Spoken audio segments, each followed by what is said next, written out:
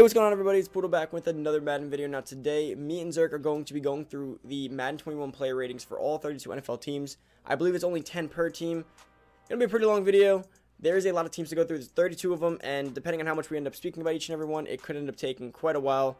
Now, before we get into the video, make sure you're down below, hit that subscribe button, turn that notification bell, boys, come join the family. Give this video a big thumbs up, and comment down below if you guys think that someone's overrated, underrated. Let me know who's the worst one for you guys, especially when you see your hometown team. Let's get into this. Yep, today's the final day at the Zerk household. Should be driving out tonight, so I will be back in the morning for our regularly scheduled no content videos. Yeah, regularly so that should be scheduled fun to do. no content videos. But this concept's actually pretty cool because when Madden first rates their players to start the year, sometimes some are like really overrated to start the year or really underrated. And these are just the top 10, of course, not all of them, but I think it kind of covers from 80 and up. So that should be enough. But I always find it interesting when I find a player that's like, I don't even know the guy's name, and he's like an 80 base lead, and I'm like, where did this card come from? There's a lot of people have been saying that these are severely underrated. I don't think I've seen someone say that there's a card actually overrated yet. I mean, I don't really look at ratings. I look at more like who's above and who's below, like what we did yesterday with Zeke. Like when Saquon was an 89, I was like, that's okay as long as he's a top 3 or 4 running back. Yeah. Now the issue is if he's like below, if you guys are like, okay, he shouldn't be worse than him.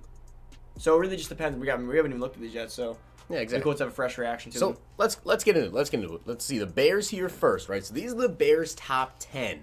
Cody Whitehair 81. Starting from the bottom. Yeah, let's go from the bottom. Cody Whitehair 81. Charles Leno 81. Robert Quinn 82. Is Roquan a little bit low at 83? I think the bottom two are fine. I think Roquan's Did he win an award? Low. Did he win Defensive Rookie of the Year? No. No, he did not. So, I mean, we love him because of Mutt. Yeah, that's true. So, I guess based off production, the actual Bears defense wasn't exactly too great last year. I guess 83 is fair. We could be a little biased in that one, I suppose. Eddie Goldman's an 84. That's fair. Kyle Fuller, 85. Again, he's good because of Mutt, so we have to like take that into effect as well. Akeem Hicks. 88 is that a bit high? Hicks? I don't think it's high. I think he's pretty good. Allen Robinson, 89. I think Allen Robinson is one of the most underrated players in the NFL. He is, but stats-wise, I don't even know if she'd be an 89. That's very true. But I think he is a great receiver. Like when he had his quarterback and he had Kem, like he was one of the top receivers. Oh yeah. If Nick Foles actually does do good with the Bears, then he's going to get a nice little upgrade this year. Eddie Jackson 89, and then of course Khalil Mack 97. Khalil Mack, I would take anywhere 96 plus. It doesn't really matter there. I feel like Mack actually should be a little bit higher. I think he should be 99, but that's why I said 96 plus. Yeah, he should be. I think 97's okay. Bears fans, let us know down below. All right, so on to the Bengals. Now, you guys see with the Bengals here, Joe Mixon is an 89 compared to the Bears' top guy being Khalil Mack 97. I think 89 for Joe Mixon is solid. Geno Atkins, though, 88. Is that low? I mean, he's a bit older now. Very true. A bit older. And the Bengals just haven't been good. So, like, I feel like they always do ratings very, like, proportionally to your team. Sometimes, like, if your team was just horrible, they had no defense. Like, it's very rare, but, like, sometimes, like, the Raiders, Mack was a 99 or a high 90, whatever, because even when they sucked. But the Bengals are just not, and especially defensive tackles and stuff. Sometimes it's hard to notice their run stopping ability and stuff when their defense just is horrible. AJ Green 88, honestly, that's okay, but is that a little bit high because he's been injured? I feel like that one actually in my eyes, AJ Green's like a 90+ receiver, but in terms of real life and what he's done, because he hasn't actually. How is he one overall less than Saquon Barkley? See, that's interesting. AJ Green is still, in my eyes, if he could actually stay healthy and perform, I mean, you could still say top 6, 7. The only thing worse is Watt being a 97 to 99 for the last 6 years and playing half of that. Yeah. DJ Reader 84, Tyler Boyd 83. I think the rest of the ratings for the Bengals are pretty fair. I think Tyler Boyd could be like an 85. Tyler Boyd's really good. He could have been. If AJ is an 88 and he's barely played, Tyler Boyd is definitely showing. Tyler Boyd's like a 1,000-yard receiver, or at least close to it, with a bunch of touchdowns. Yeah. Carlos Dunlap, that's fair. I think the rest of these are pretty solid. All right, so on to the Bills. At the bottom, we have Ed Oliver with an 81, John Brown 82, Mitch Morse 82, Devin Singletary 82. I think all these ratings seem pretty solid, but Tre'Davious White an 89 to me, I think should be a little higher. Is really low. I think he's a top 5 corner. A lot of people say top 2. He was, Defensive Player of the Year candidate. Up there with Stephon Gilmore. If you're a Defensive Player of the Year candidate, you should be a 90. Yeah, like a 93, 94 probably. I mean, even Bills a 92 fans, is fine, but Bills fans will die on the hill of Tre'Davious White is better than Stephon Gilmore. I don't think that Stephon Diggs should be higher overall than Tre'Davious White. No, Stephon Diggs is a top 20 receiver. Tre'Davious White's a top 3, possibly 5 cornerback. Tre'Davious White definitely should be a lot higher. So on to the Broncos next. We have Bryce Callahan 80, Bradley Chubb 81. Bradley Chubb's kind of low. But he was injured too. Hurt, yeah. So it's kind of hard for that one. Cortland Sutton 84. I think out of everyone on this list, Cortland Sutton's really low. Sutton should definitely be a lot higher than 84 there. Jarrell Casey, 84. A.J. Boye, 84. Melvin Gordon, Philip Lindsay, 84, 85. That's pretty interesting to have it. 2 running backs, 84, 85 overall. Kareem Jackson, 87, which seems pretty high for Kareem Jackson. I mean, he's a good cornerback. We're not Bronco fans. Like, for me, even Simmons seems kind of high, but at the end of the day, like... A lot of people are saying Justin Simmons seems low. I mean, Broncos that's what I'm saying. Broncos fans, debating that one a lot, yeah. Von Miller, 97. I mean, if Mac's a 97, I think Von deserves to be 97. Von and Mac are always like neck and neck in terms of outside linebacking. That seems fair. As far as running back, who do you play with? I probably would rather play with Lindsey when actually playing because he's faster, yeah. But it's nice to have a 2 back like that in case one goes down. It's a nice duo for Broncos fans. Or just if one gets tired. But no Drew Lock. So Lock's probably pretty low. Ooh, Lock's probably like a 77. On to the Browns now. We have Sheldon Richardson at 81, Olivier Vernon at 82, Jarvis Landry's 85, Joel Bitonio, Denzel Ward's 86, Kareem Hunt is an 87, Austin Hooper from the Falcons now, of course, is an 89, OBJ 91, Nick Chubb 92, Myles Garrett 93. Honestly, it's pretty fair. I have a problem here, Kareem Hunt. You think Kareem Hunt's too high? How is he close to Saquon? Like, it's just my Kareem Hunt's great. He's a great running back. Mm-hmm. I don't think he's nearly as explosive as Saquon. I think he's as talented. That's another team and with a really good and he was a duo. backup back, though. Yeah. That's a team with another good running back duo. That's a great duo. 92 and an 87 running back. And then you have OBJ at 91. You have Hooper at 89. And then Landry at 85. That's a solid offense. But, again, no quarterback. All right, so next up we have the Buccaneers. You guys can see the ratings. Instantly, 2 things that just make 0 sense to me. Shaquille Barrett, 85. Way too low. He's lower than Sue. Yes. And he had a great season. Yes, he was Defensive Player of the Year candidate. Yes, Shaquille Barrett's an 85 overall on the franchise tag right now. Brady at a 90. Brady's fair. I think it's fair. But Gronkowski at a 95 coming out of retirement? Now, could it be that they just did his stats and that's kind of what the algorithm put him at? But I don't think so. I just don't think that Gronk coming out of retirement should be a 95. Oh, you think that Gronk coming out of retirement is better than Myles Garrett at a 93? Don't get me wrong. I think Gronk's gonna be great. Yeah, Gronk is gonna have a good year. But if they're gonna discount players for injuries and missing some of last year, how can you not discount someone who missed an entire year and retired?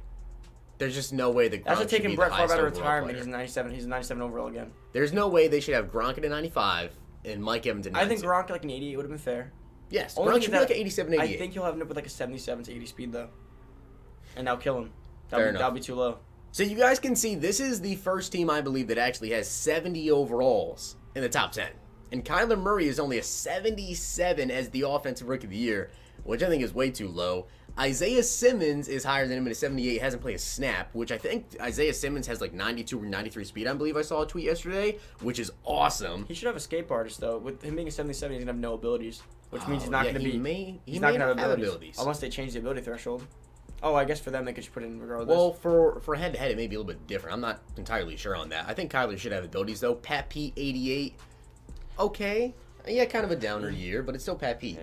He's still an absolute beast. Buda Baker, 86. Chandler Jones, 95. Severely underrated player in the NFL. Good, solid rating. Solid rating for him. And then D-Hop, 98. Overall, pretty fair. Fitz, 83. How is Isaiah Simmons a higher overall than Kyler Murray? That's the one thing that just doesn't make sense. Isaiah Simmons should be a 78, but the Murray Kyler should be like, if based on these ratings, Kyler should be like 82. He's better than Kenyon Drake. Yeah, he should be like 82, 83.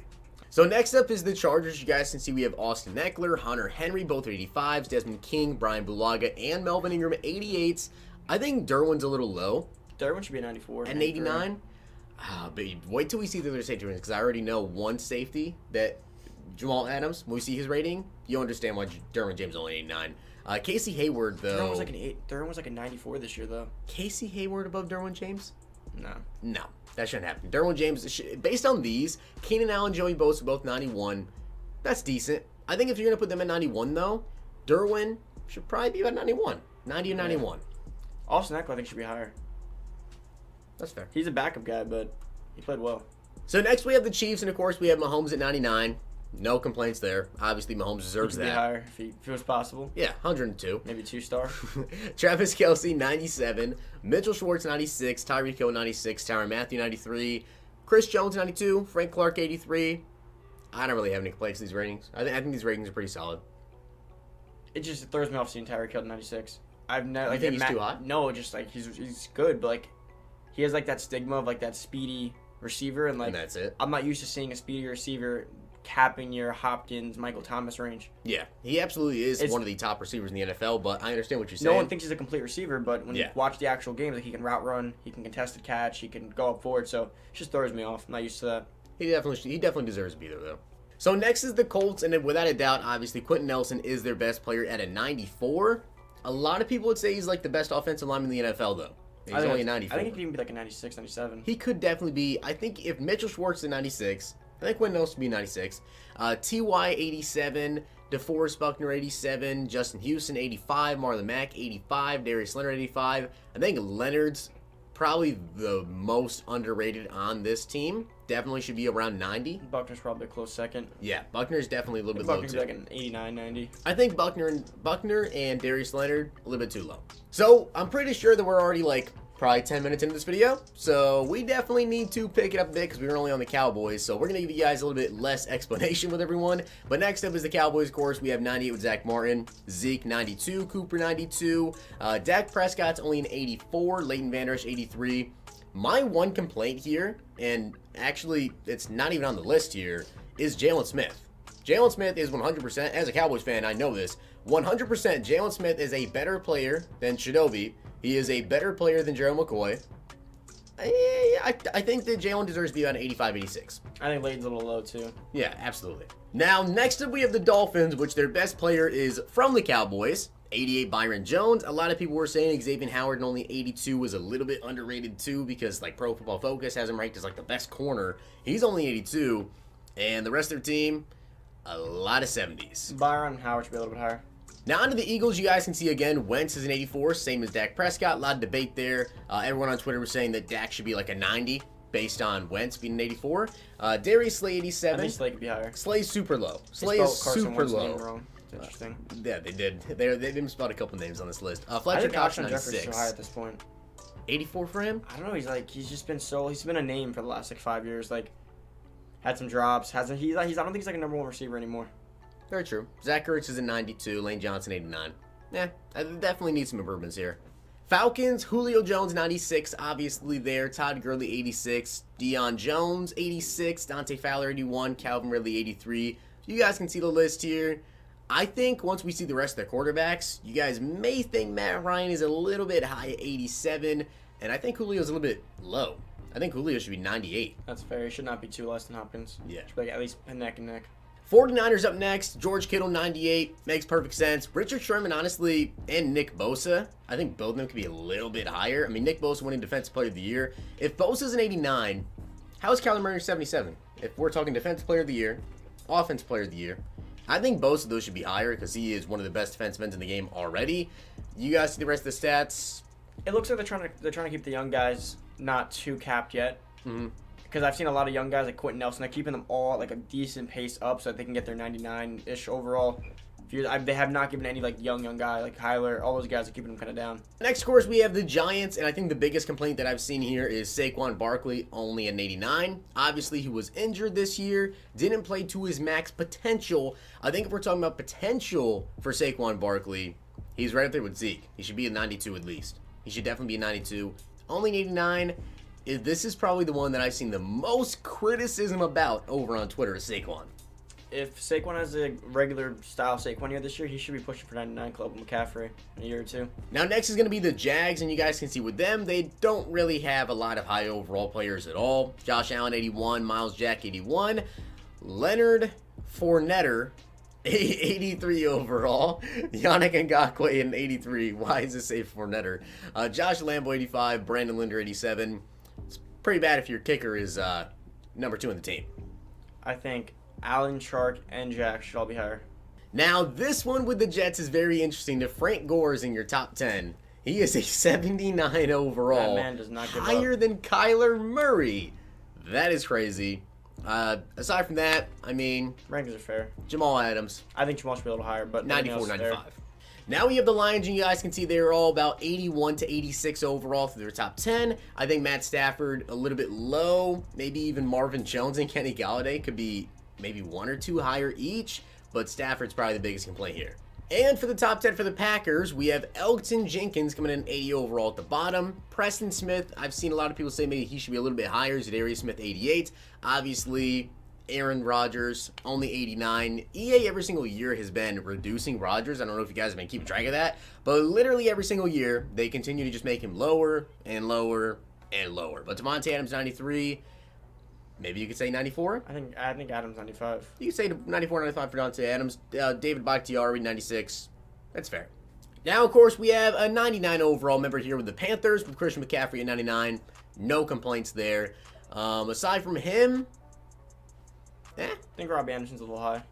Robbie Anderson may be a little bit high, DJ Moore a little bit low. Now, of course, we have the Pats, which Stephon Gilmore, 99 again. Definitely deserved to be there. Devin McCourty, 92. Yeah. Overall, pretty solid ratings, I'd say, for the Patriots. I wouldn't argue these at all. Now we have the Raiders, which, again, you guys can see we have some 79 overalls, including Derek Carr at a 79, Darren Waller, 85. Maybe Waller's a little bit low here. Rodney Hudson, 93. I actually saw people complaining about Rodney Hudson. Yeah, I think Waller max should be like an 87, though, because Hooper is an 89, and Hooper did have a better year. And Hooper was hurt and so had a better year. So I think Waller, 86, 87 would be good. Hudson, I mean, they say he's the best, one of the top two. So he should be 95. Probably, but they haven't Nelson's 94. Now we have another member of the 99 club, of course, Aaron Donald at a 99. Definitely deserves it. Probably the best defensive end we may have ever seen in the entire NFL. Well, I guess he's he's a DT. He plays interior. We also have Jalen Ramsey at a 94. Cooper Kupp at an 88 as the third best player on the Rams. I mean, statistically speaking, he's actually one of the best wide receivers in the entire NFL when he is healthy. He fell off the second half of the year. Yes. But it wasn't really his fault. It was more like a Goff and an offense. They were trying to change it up. Note, though, no Jared Goff. So this is kind of interesting to me. Calais Campbell actually tops off the Ravens here at a 95. Lamar Jackson's only a 94. Ronnie Stanley, 93. Marlon Humphrey, 89. Earl Thomas, 88. I honestly think that the lowest rating player, like the person that probably should be a lot higher, is Tucker. He's an 87. Yeah, I mean, if you're the best kicker, I don't know why they don't get kicker potentially in NFL history. They should get kickers high 90s. I don't know why. I mean, I guess what do you keep boosting? Do you boost his throw power? Do you boost his speed? Like, I don't know how the algorithm works for kicking, but I know his kicking power and accuracy is near 99s. He should definitely be, I mean, you could even say he could be their best player. He should definitely be a 90-something. Yeah, for sure. So next up, we have got the Washington no name, because it's actually not the Redskins anymore. We'll see what they actually, I don't believe they've announced it just yet. We will see what their name is going to be. Landon Collins, 81. Darius Geis at an 81. Darius Geis at an 81. Geis was hurt. I mean, he was hurt. It was on and off all year. With how hurt he's been. If he stays healthy, he could be an 88. Ryan Kerrigan, 84. Kendall Fuller, 86. I mean, maybe Brandon Sheriff's a little low at an 87. So next up, we've got the Saints. Now, this is what I'm talking about with how I think some of these ratings may not be 100% correct, because Michael Thomas, there's a picture on his Instagram, he was actually wearing the 99 overall chain. So I'm pretty sure Michael Thomas is a 99. So I don't know maybe if some of the ratings are incorrect exactly, because they only have Michael Thomas at a 98 here. Cameron Jordan, 96. Teron Armstead, 95. Breeze at a 93. A lot of people saying Alvin Kamara is a little low. And Lattimore an 86. So, what's your thoughts on that? Michael Thomas, he probably saw his rating and got his own made up. Probably made his own chain because he thinks he's in there. He cannot wait to pull that out the next slant route. Oh, yeah, he's wearing that for sure. So, next up, we have the Seahawks. Bobby Wagner's in 98. Russell Wilson, 97. You can't really complain about those ratings. Those are pretty good. I mean, those definitely really good. Bobby Wagner's always the best middle linebacker stat-wise. 100%. Every time. He's the best middle linebacker in the NFL now. And just in general, in Madden, they always give him like the highest rated card. Basically, Madden, Mud, doesn't matter. Yep. Aside from that, Carlos Hyde, 80. And Carlos Hyde's a little high. You can see the stats. They're pretty solid. No DK Metcalf though. So we have the Steelers up next, and the number one thing that I've seen, and I definitely agree, TJ Watt, 86. 86 for Defensive Player of the Year candidate. He's less than Stephen Tuitt and Cameron Hayward. When I think TJ Watt, I mean, don't get me wrong, they're great players, but I think TJ Watt was better. TJ Watt was the Steelers' best player this year. TJ Watt should be a 92. 92, 93. I think there's no excuse for that. Same thing with Minka. Minka should be a 90. Now, this team just doesn't make any sense to me with the Texans here. Deshaun Watson only an 86, and J.J. Watt at a 98. Still borderline. They love that guy. Like, I love J.J. Watt's death, but he just has not performed like he did in years past. I just don't see how J.J. Watt is a 98 overall when someone like Khalil Mack or someone like Von Miller, only 97s, and you have T.J. an 86. T.J.'s Defensive Player of the Year candidate. J.J. not even close. I think tons of the underrated too.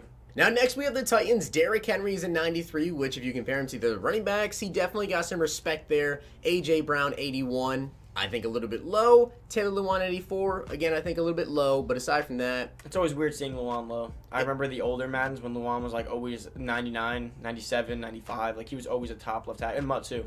Also notice, no Tannehill. And the final team is going to be the Vikings, guys. As you can see, Harrison Smith is a 95. Dalvin Cook is a 91. Michael Pierce, 91.